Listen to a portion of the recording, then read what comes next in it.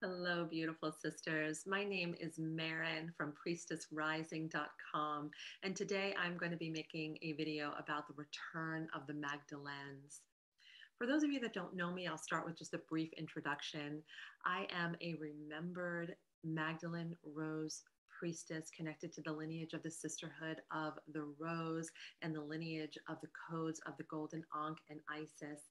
And I work with women specifically who feel the call of the priestess path, who seek to activate their own priestess codes, their rose codes, and all of the codes that they carry in their own inner soul blueprint and library that are meant to be awoken in this lifetime so that you can serve at the highest level. So if you're called to have watched this video, then there's probably something percolating in you around the frequency and the energy and the vibration of Magdalene. I was inspired to make this video because I remembered a prophecy that was transmitted to me back in 2018 when I visited the Magdalene lands in the south of France, and I did pilgrimage there. And on this particular day, I'm going to transmit this prophecy to you in just a moment. I'll give you the background. On this particular day, we were visiting the castle ruins of Montségur, and it was the place called the last stronghold of the Cathars. Now, the Cathars were a people that lived back in the 1200s, 1300s, and they were known as the parfaits in French, or the perfects. And they were known as the perfects because they were so pure in their soul, so pure in their heart. They were true devotees to the path of gnosis, which was direct knowing of the divine. And one of the tenets of the Cathar lineage is that they were so reverent to the divine feminine as an aspect of the creator. They held the secrets of Sophia during the darkest times of Earth's history when the Roman Catholic Church was forcing people to renounce their faith or ultimately be burned at the stake, be tortured, and be eradicated. The Cathars had a vision, and the vision was this. They saw that Magdalene would ultimately return, but she wouldn't return as one. She would return as many. Now, I get chills every single time that I speak that into being. When I share that prophecy, I get chills. And of course, for those of you that also get chills, chills are our body's way of telling us that we are in the vibration of truth. So how is Magdalene then returning as many? Well, I believe that those of us that are called, that percolate to seek out Magdalene in this lifetime, whether it be through books, whether it be through imagery, like the imagery I have behind me, whether it be through a deep resonance with her and her story, that ultimately we begin to activate and open a pathway for her energy to come online in us and through us. And as we become Magdalene in our own way, in our own consciousness, so it is that she returns in the collective.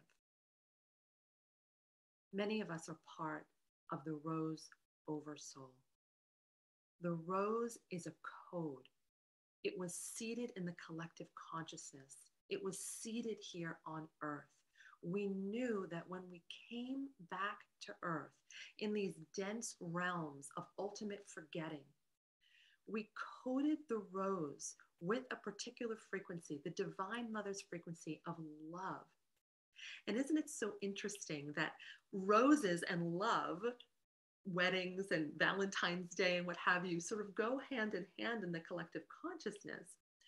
Ultimately, if you are of the lineage of the sisterhood of the rose was meant to activate your awareness, activate your consciousness, activate your remembrance so that the codes of the rose would come back online and you would find your way in the realms of separation back into the motherboard of the body, which is your heart. What happened so long ago is that we disconnected the head and the heart. And when we did that, the heart needed to protect herself, needed to go on lockdown. And we got very defensive. And of course, that is so much of our culture right now, is this defendedness. And when we don't live in accordance to the guidance of our heart, then all we have is our head. The head was never meant to guide the way. The head is the masculine energy in us that's meant to serve the feminine, which is the holy heart. It's not that men are meant to serve women, but the masculine energy in essence has been designed to serve the feminine energy in essence. When we cut off from the heart, the masculine, the head, the analyzer, was left alone and was never meant to be in charge. And we've ultimately created all manner of distortion, separation, suffering, chaos, and all of the hurt in the world that we have now, because the heart has not been guiding us, because the feminine has been on lockdown, because the mother was eradicated from sacred spirituality and the path of religion. She is returning. She is returning. She is returning. She is unfolding. She is expanding. She is becoming embodied now. Gandhi said it in such a profound and simple way when he said, be the change that you wish to see in the world. Ultimately, the awakening and the return of Magdalene is the beingness that we begin to behold in our bodies. It's the Magdalene frequency that our cells become attuned to, and we become vessels then for that vibration, for that energy, for that frequency, for that octave. And when that octave begins to ring and cascade from our vessel into the collective consciousness, out into the world, ultimately what happens is that other hearts begin to hear it and begin to open, awaken, ignite, and bloom again as well. And so the Magdalenes are here to hold the rose frequency so that others can begin to uplift to that frequency as well. It's a frequency that brings us home to what is true, that brings us home to the great creator, creatrix within us, that puts us back in touch with the higher self, the cosmic consciousness, the Christ within us, the crystal light being that ultimately we are here to become. So, for those of you that know yourself as the Magdalene, sometimes we just need permission to truly be allowed to call ourselves that, because to the ego mind, it can feel like a very big frequential jump to go from ego to call yourself a Magdalene. And the ego will say, how dare you? How dare she?